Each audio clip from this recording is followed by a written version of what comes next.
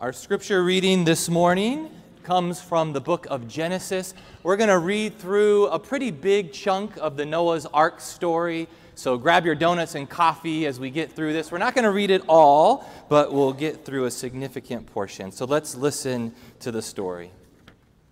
Now the earth was corrupt in God's sight, and the earth was filled with violence. And God saw that the earth was corrupt, for all flesh had corrupted its ways upon the earth. And God said to Noah, I have determined to make an end of all flesh, for the earth is filled with violence because of them. Now I am going to destroy them along with the earth. Make yourself an ark of cypress wood. Make rooms in the ark and cover it inside and out with pitch. This is how you are to make it. The length of the ark, 300 cubits. Its width, 50 cubits, and its height, 30 cubits. Make a roof for the ark and finish it to a cubit above, and put the door of the ark in its side. Make it with lower, second, and third decks. For my part, I am going to bring a flood of waters on the earth to destroy from under heaven all flesh in which is the breath of life. Everything that is on earth shall die. But I will establish my covenant with you, and you shall come into the ark, you, your sons, your wife, and your sons' wives with you. And of every living thing, of all flesh, you shall bring 2 of every kind into the ark, to keep them alive with you. They shall be male and female. Of the birds according to their kinds, and of the animals according to their kinds, of every creeping thing on the ground according to its kind, 2 of every kind shall come into you to keep them alive. Also take with you every kind of food that is eaten and store it up, and it shall serve as food for you and for them. Noah did this. He did all that God commanded him. Then the Lord said to Noah, Go into the ark, you and your household, for I have seen that you alone are righteous before me in this generation. Take with you 7 pairs of all clean animals, the male and its mate, and a pair of the animals that are not clean, the male and its mate, and 7 pairs of the birds of the air, also male and female, to keep their kind alive on the face of all the earth. For in 7 days I will send rain on the earth for 40 days and 40 nights, and every living thing that I have made I will blot out from the face of the ground. And Noah did all that the Lord had commanded him. Noah was 600 years old when the flood of waters came on the earth. And Noah with his sons and his wife and his sons' wives went into the ark to escape the waters of the flood. Of the clean animals and of animals that are not clean, and of birds and of everything that creeps on the ground, 2 and 2, male and female, went into the ark with Noah as God had commanded Noah. And after 7 days the waters of the flood came on the earth. In the 600th year of Noah's life, in the 2nd month, on the 17th day of the month, on that day, all the fountains of the great deep burst forth, and the windows of the heavens were opened. The rain fell on the earth 40 days and 40 nights. On the very same day, Noah with his sons, Shem, Ham, and Japheth, and Noah's wife, and the 3 wives of his sons entered the ark. They and every wild animal of every kind, and all domestic animals of every kind, and every creeping thing that creeps on the earth, and every bird of every kind, they went into the ark with Noah, 2 and 2 of all flesh, which there was the breath of life. And those that entered, male and female of all flesh, went in as God had commanded him, and the Lord shut him in. The flood continued 40 days on the earth, and the waters increased and bore up the ark, and it rose high above the earth. The water swelled and increased greatly on the earth, and the ark floated on the face of the waters. The water swelled so mightily on the earth that all the high mountains under the whole heaven were covered. The water swelled above the mountains, covering them 15 cubits deep. And all flesh died that moved on the earth, birds, domestic animals, wild animals, all swarming creatures that swarm on the earth, and all human beings, everything on dry land, in whose nostrils was the breath of life, died. He blotted out every living thing that was on the face of the ground, human beings and animals and creeping things and birds of the air. They were blotted out from the earth. Only Noah was left, and those with him in the ark. And the waters swelled on the earth for 150 days. During the height of news stories about banned books at school districts across the country, our Board of Adult Arts and Education here at the church decided to stock our little free library over on Harrison Street with 10 copies of a different banned book every month as a way to encourage learning over fear.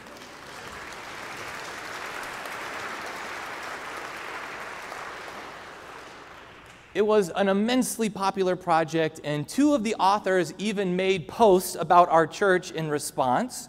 And the most recent book that we stocked it with was one of the most banned books of all time, Toni Morrison's The Bluest Eye. Has anyone read this book before? See a show of hands. Quite a few. It's my favorite Toni Morrison book. It's the first one that she wrote, so she was destined for greatness. And in the 54 years since its publication, it continues to be banned in 20 to 30 new school districts every single year on the grounds that it contains inappropriate material, including sexual abuse and incest and racism. The children's book, I Am Jazz, has also been heavily targeted. Has anyone read this children's book? It follows the real-life stories of Jazz Jennings, a transgender activist and YouTube personality, with one district banning it because it would, quote, recruit or brainwash kids into being LGBTQ+. I don't think that's what books actually do.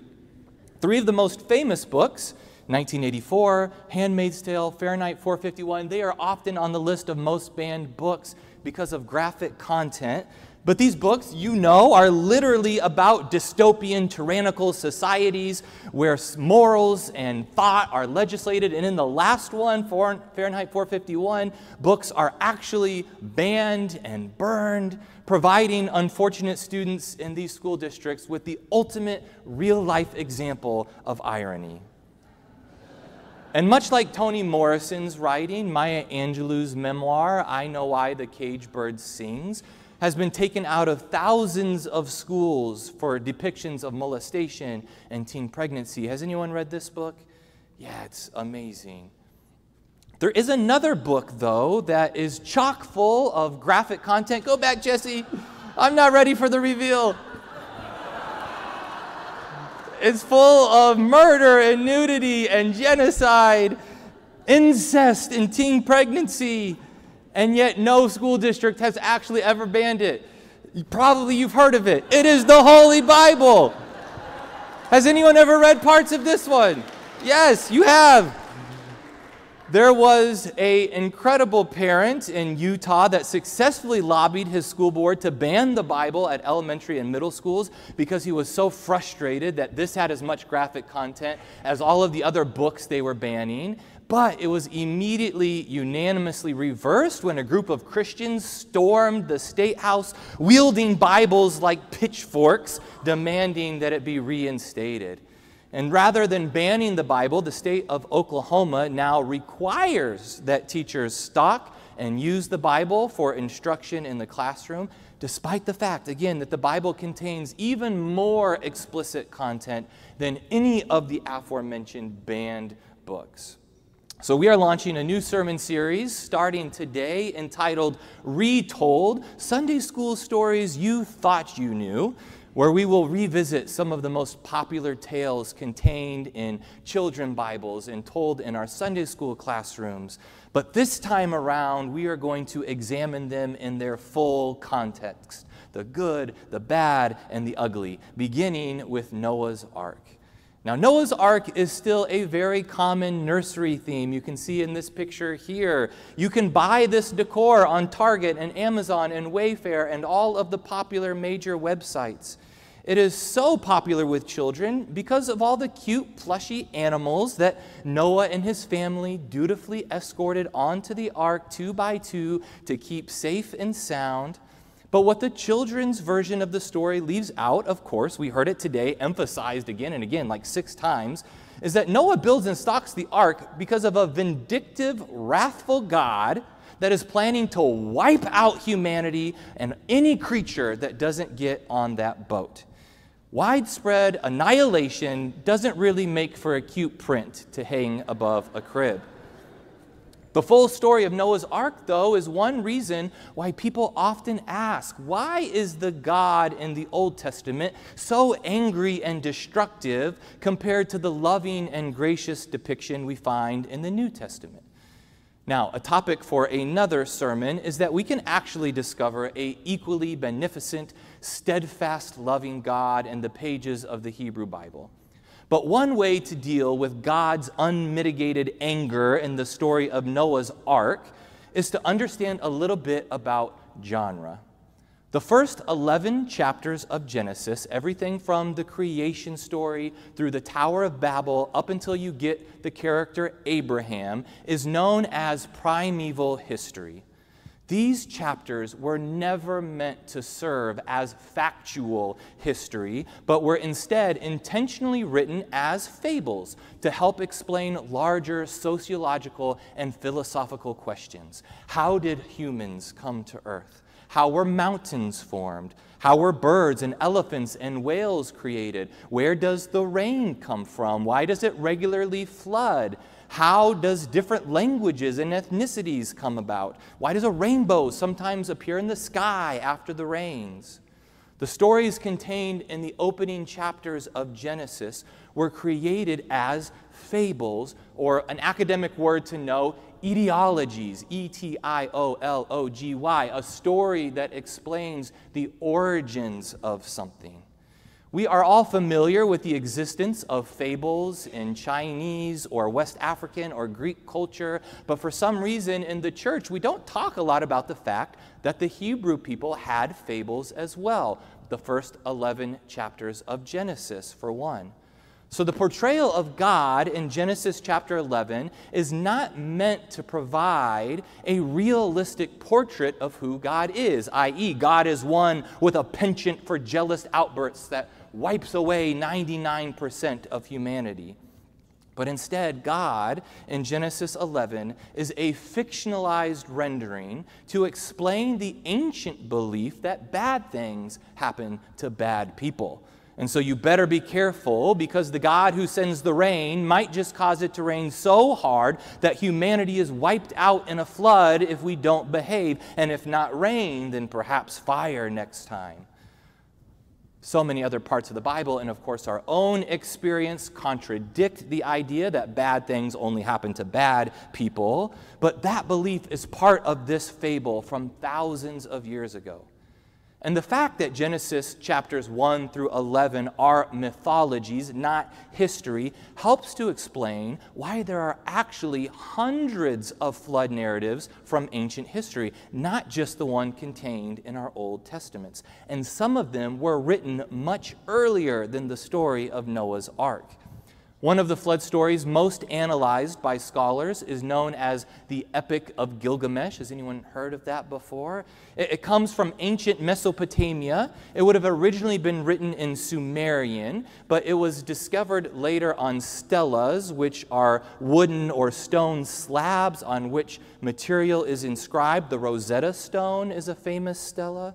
So the stelas that were discovered were from the 18th century BC. They had been translated into Akkadian, and the earliest versions of our Hebrew Bible are from the 13th century BC. So here's a picture of one of the stones of the Epic of Gilgamesh, and so scholars have to somehow read what's written on that stone. As pastors, Jen and I would have studied Hebrew and Greek in college and seminary so that we could read the Bible in its original languages. But the really hardcore scholars of the Bible don't stop with Hebrew and Greek. They learn Sumerian and Akkadian and Ethiopic and Aramaic and Ugaritic. I accidentally walked into a class during seminary of students who were studying Coptic, which is the final form of ancient Egyptian, and I swear I had never seen these students before in my life. I think they lived in that classroom studying ancient languages. They may still be in that classroom for all I know, but they're hardcore. The Epic of Gilgamesh, it features a journeying hero like Hercules or Odysseus. This hero is named Gilgamesh. He's part god, part man. And the stories in the Epic of Gilgamesh are fanciful and weird, like when he meets a married couple who turn into scorpion monsters because they're guarding a tunnel that he wants to go through. But in this epic, Gilgamesh also meets a gentleman by the name of Utnapishtim, who tells Gilgamesh that one day the gods decided to send a great flood because one of them, Enlil, wanted to destroy all the humans. However, another god, Enki, instructed Utnapishtim to build a boat and gave him the precise dimensions of the boat, and that he was to seal it with pitch, and that he should bring his family on board along with all the animals of the fields. And after a violent storm, this one only lasts 6 days and 6 nights, Utnapishtim's boat lodges on top of a mountain, and he releases a dove and a swallow and a raven, and when the raven fails to return, he decides that it's safe to open the ark and go out and offer sacrifices to the gods. And in return, the gods make him immortal. As you may have caught on, the parallels between the Epic of Gilgamesh and Noah's Ark are manifold. But there are actually hundreds of these flood myths. Hawaiians have a myth where a man named Nu'u builds a house on a canoe to escape a great flood, and eventually that canoe lands on Mauna Kea, and when Nu'u accidentally offers sacrifices to the moon god, the creator god, Kani, descends on a rainbow and explains to Nu'u his mistake. The existence of all of these flood narratives in history might be a little jarring if we're trying to hold on to the historicity of Noah's Ark, that a man named Noah is the one who gathered all the animals and put them on a giant ark, and after 40 days and 40 nights, he came out of the ark. Because if that's true, then how do we explain the fact that these other myths are written before Noah's Ark? But when we understand that Noah's Ark is part of the Hebrew people's primeval history, then we actually discover how amazing it is that people from completely different parts of the world and different cultures were somehow connected enough that their mythologies influenced each other on a global scale far before the technological age. Now, who knows, perhaps these stories were written down because there was an actual historical flood event when they wrote, but at the very least, we can marvel at how similar these disparate people groups and their fables are to each other. Now, one other tidbit that I want to point out is that in the Sunday school version, the animals always board the ark in pairs, 2 by 2. And in Genesis 6:19, that's exactly what Noah is instructed to do, load up 2 of every kind of animal into the ark. But did you notice when I was reading that when we transitioned to chapter 7, it changed the numbers so that Noah was told to bring 7 pairs of all the clean animals and 7 pairs of all the birds. Now let's see if you can puzzle out in your head why it might have changed from 1 pair to 7.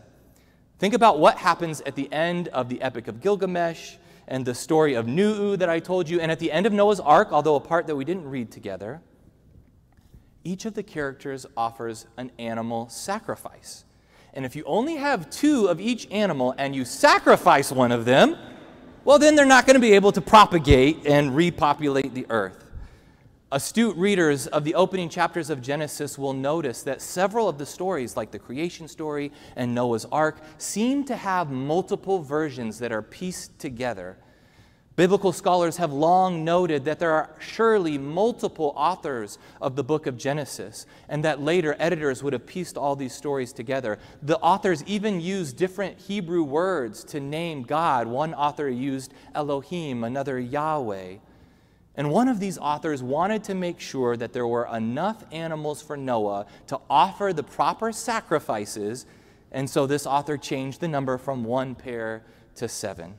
Now, if you enjoy digging deeper into the biblical text like this, then I want to give a plug for my Bible study on Sunday mornings at 9 a.m. in the Louise Roberts room. I have this fantasy that during that Bible study, we're going to go through the entire Bible book by book together. And over the course of 2+ years, we've studied Mark, Isaiah, Philippians, and Acts, which is 114 of the 1,189 chapters in the Bible. So at the rate we're going, it's going to take a little over 24 years. But by golly, we're going to do it. And next week, we're starting on Genesis, which is going to be a lot of fun. So it's the perfect time to jump in. You don't have to come every week. You can pop in whenever you want. Childcare is provided. So that's the end of my advertisement for Bible study. All right. Now, even though all of these flood mythologies start with an angry God attempting to annihilate humanity, it's the end of the story that I want to dwell on today.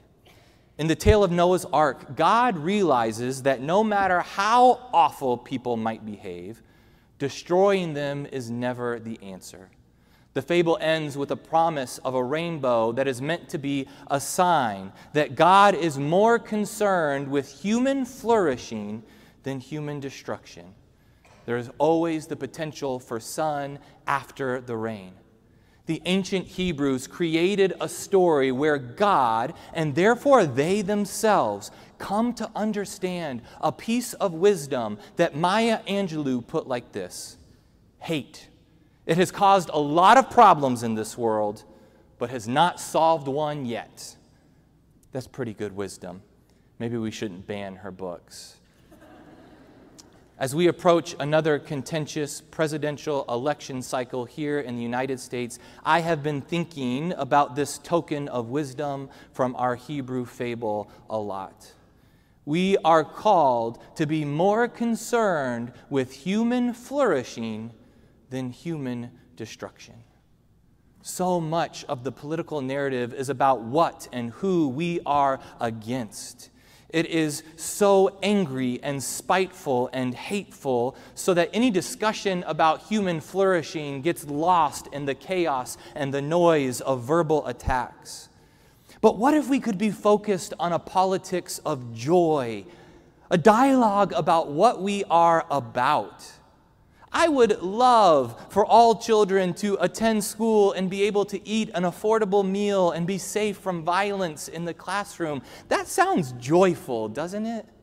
I would love for our earth to thrive because there's less pollution and more food to eat because we have reversed the root causes of global famine. That sounds joyful. I would love for Palestinian Christians and Palestinian Muslims to peacefully coexist in a workable two-state solution with Israeli Jews because we've been brave enough to use our influence to call for peace. That sounds joyful. I would love to increase the availability of affordable housing so that people can afford to have a roof over their house in this state regardless of what job they have. That sounds joyful. I would love to have better parks and better public transportation and more mental health care. It just all sounds so joyful to me. Over the next 3 months, I want to do everything I can alongside all of you to help humanity flourish. Because in the end, if our government can't do it in 3 months, then our churches certainly should. Yesterday, all of the leaders of the church's boards and committees here at the church met together for our annual leadership retreat where we set goals about what we want to accomplish for the year ahead. And our theme for the retreat was God's faith in us. It was such a joyful morning of imagining the possibilities.